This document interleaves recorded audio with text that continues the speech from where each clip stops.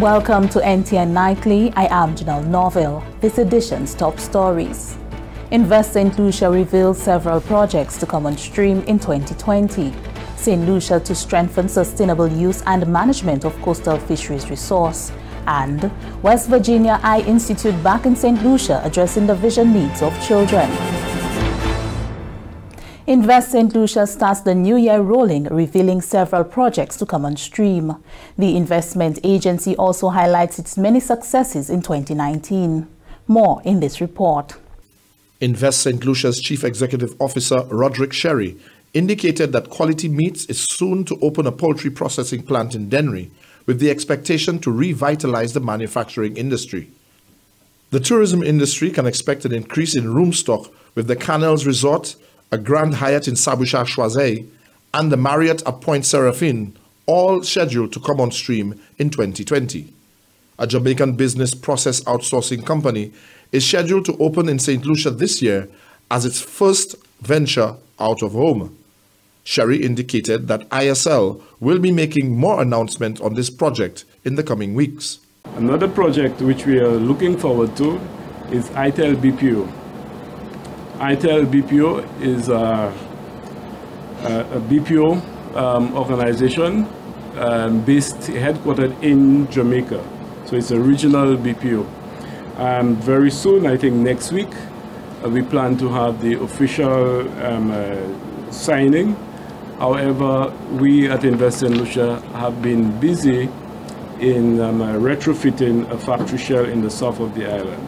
ITEL BPO will initially, when opened, hopefully in April, will offer 150 new jobs at opening and plans to grow to maybe up to 500. Invest St. Lucia highlighted its achievements for 2019, which included the Royal St. Lucia Turf Club, land developments including Beauchamp in Micoud, Bois Joli in Dennery, the Business Incubator Program, and the relaunch of the Cannabis Commission. The CEO explained that Invest St. Lucia's work has not gone unnoticed. One of the more interesting things that happened, Invest St. Lucia received international recognition as we were nominated to the directorship of the World Association of Investment Promotion Agencies to represent Latin America and the Caribbean on the steering committee. On the final round of voting, we lost out to Latin American powerhouse Costa Rica.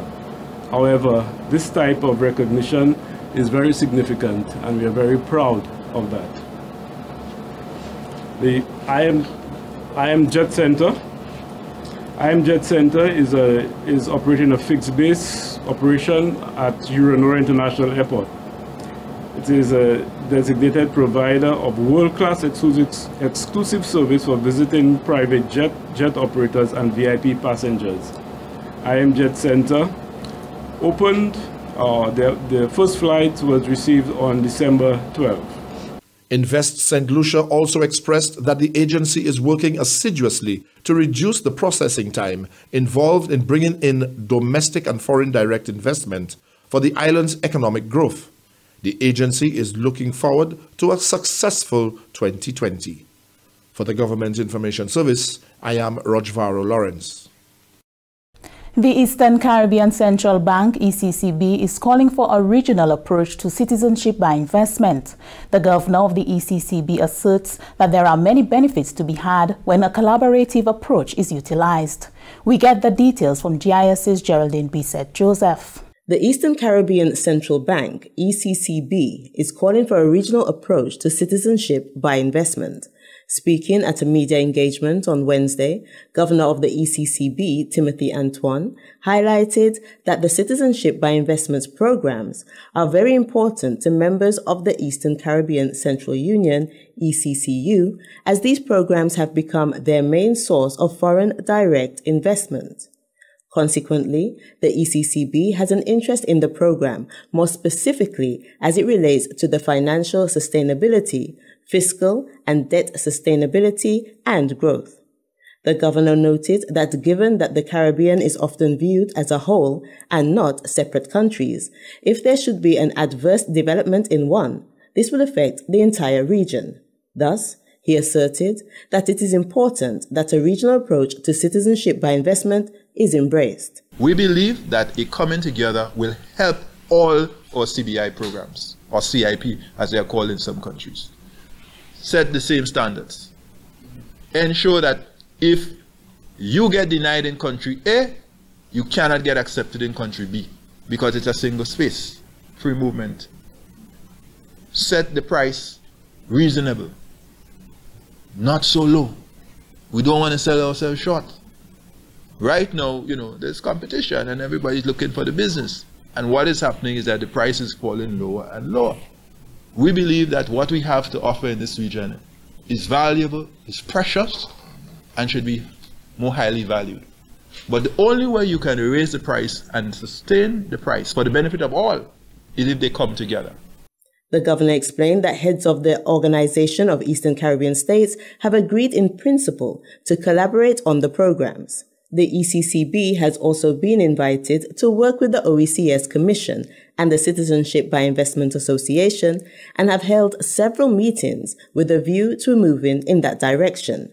The ECCB asserted that prices, setting standards, and usage of revenue generated from the CIP are extremely important factors to consider. I think there are price points that we can look at based on other comparators in other parts of the world and based on our value proposition. We are niche markets. That means our price should reflect the fact that we are exclusive and special, but without pricing ourselves out of the market. So those are discussions to be had. But what we do feel is that there needs to be a coming together.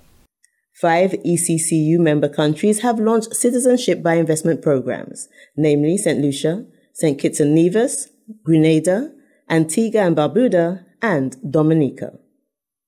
For the Government Information Service, I am Johnny Bisset Joseph reporting. Minister with Responsibility for External Affairs, Honorable Sarah Flood-Bulbre, met with the U.S. Secretary of State. Honorable Flood-Bulbre indicated that the meeting with the U.S. Secretary of State, Michael Pompeo, was a welcomed opportunity to engage with the administration on a series of initiatives. At the Wednesday meeting, which he attended along with other invited foreign ministers, the Secretary commented that his trip to the region was overdue. The U.S. Secretary of State assured that the United States continues to be committed to initiatives that seek to strengthen ties on issues such as security and development. As it relates to the Organization of American States, OAS, the Secretary indicated a known U.S. position that the U.S. would like to see the incumbent Secretary General Luis Almagro serve a second term at the helm of the organization. Ministers in attendance raised with the Secretary the impact of crime on regional development and the need for increased training and collaboration with the United States on that front. Education as a key metric for countries to meet certain development goals was also an issue raised. Minister Flood-Bulbre focused some of her remarks on the need for more programming in community development, drawing reference to USAID's Community Family and Youth Resilience Program currently underway in Saint Lucia, St. Kitts and Nevis, and Guyana. The minister advocated for the expansion of this program and for best practices from it to be embraced region-wide. Banking, blacklisting, and the issue of reputational damage that countries in the Caribbean are facing was also mentioned, as was the impact of graduation of the countries to more developed statuses. In a bilateral meeting, the minister asked for Secretary Pompeo's support for programming being discussed with the U.S. in a variety of areas, including border security, education, and support for the country's financial intelligence agency.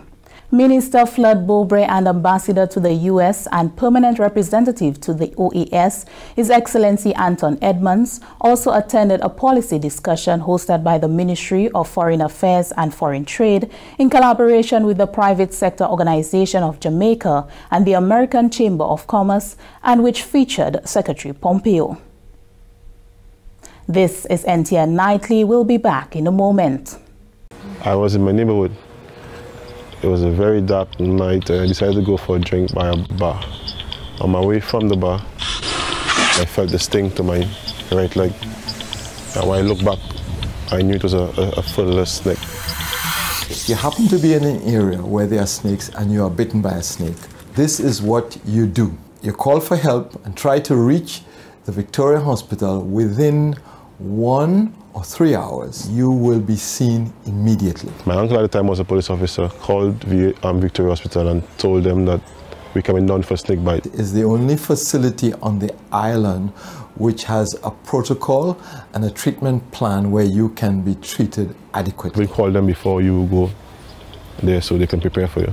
And rest assured that there are adequate supplies of antivenom with doctors who have been trained in the treatment protocols of the snake bite.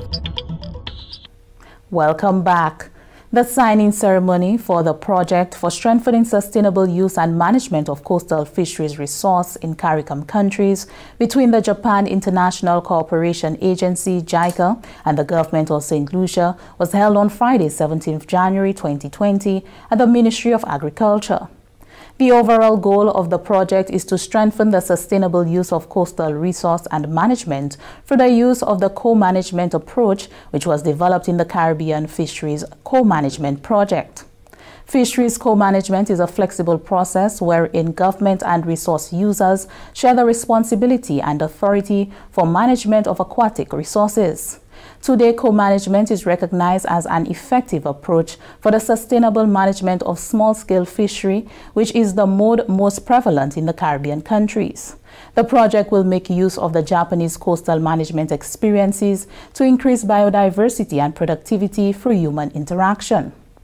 The project will be implemented in Antigua and Barbuda, Dominica, Grenada, St. Kitts and Nevis, St. Lucia, and St. Vincent and the Grenadines, and will comprise of a series of pilot activities which will be further disseminated across the targeted countries and throughout the wider Caribbean region.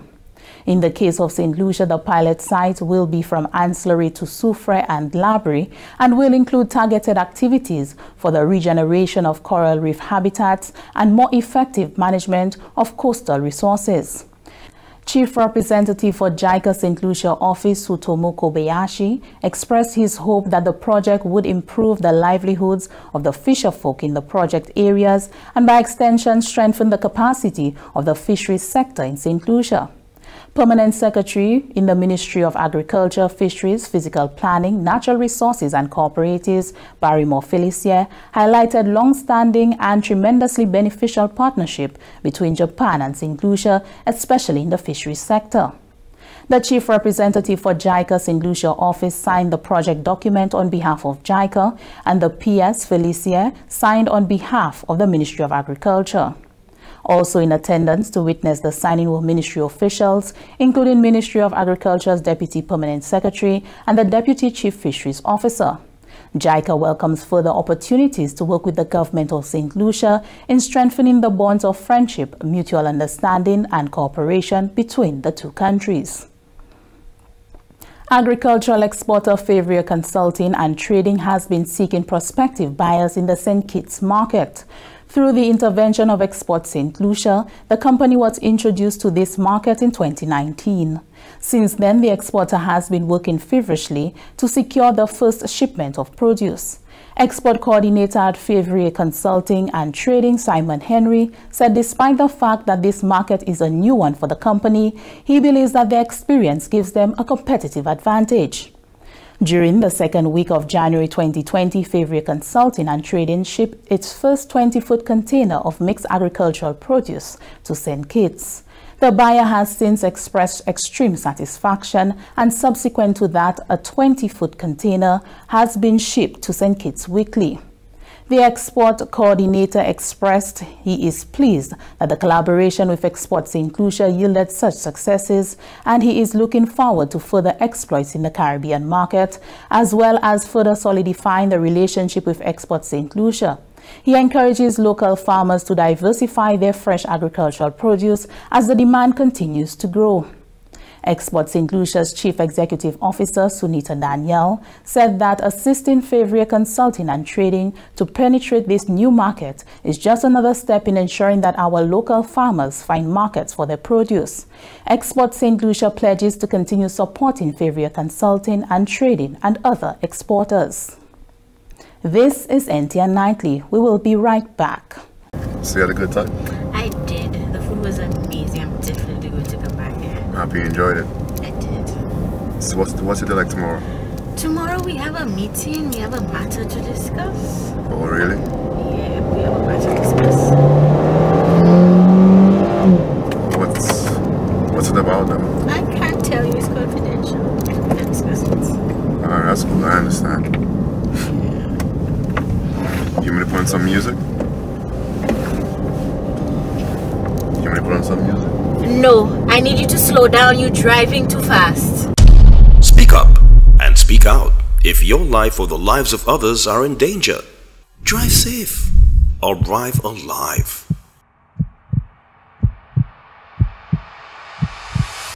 Welcome back. A team from the West Virginia Eye Institute is back in Saint Lucia working to address the vision needs of children through the Kids Insight program. More in this report from Saint Neptune.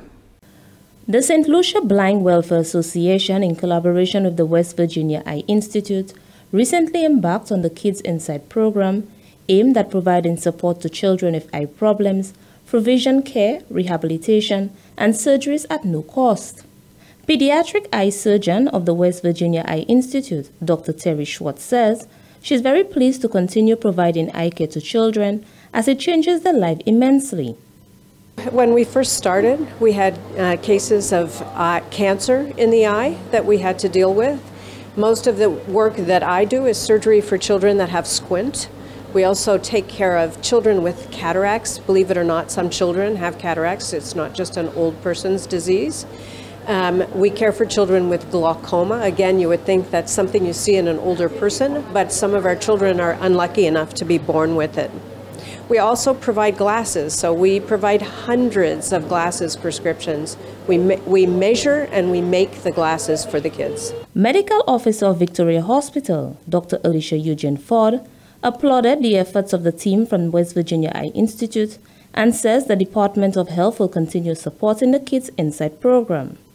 Kids Insight is a program that I think is very beneficial. We at Victoria Hospital, and I think I could speak for as well for the Ministry of Health, we are very happy when Kids Insight or when any team comes down to offer assistance that we need. And we have children that have been trying to get certain operations done and they may not have been able to come up with the full payment, but with Kids Insight, it allows them to be operated on without any cost to the parents or to the children. For us, it's very important because I think children are our generations to come and then they are our future. So if there's anything we can do at Victoria Hospital, we ensure that we actually invested in our future. Staff and physicians of the Victoria Hospital also engaged in a knowledge-sharing session on eye care and surgery with the team from the West Virginia Eye Institute. Reporting from the Communications Unit of the Ministry of Health and Wellness, I am Saint Neptune. Now here's a look at what's happening to us weather-wise. Winds will be blowing from between the east and east-southeast near 17 miles per hour or 28 kilometers per hour, becoming lighter at times. Fair skies becoming cloudy at times with a few showers. The Atlantic high-pressure system will continue to generate light to moderate easterly winds across the eastern Caribbean region over the next few days. A weak frontal system will cause cloudiness and showers over the Leeward Islands. Over the southern Windward Islands, moist and unstable conditions will also cause cloudiness and showers during the next 24 hours. Relatively drier conditions will prevail over the central Lesser Antilles during the forecast period. Tides for Castries Harbour high at 3:21 p.m., low at 10:09 p.m. Tides for Beaufort Bay high at 4:28 p.m., low at 11:36 p.m. Seas slight to moderate with waves 3 to 5 feet or 0.9 to 1.5 meters.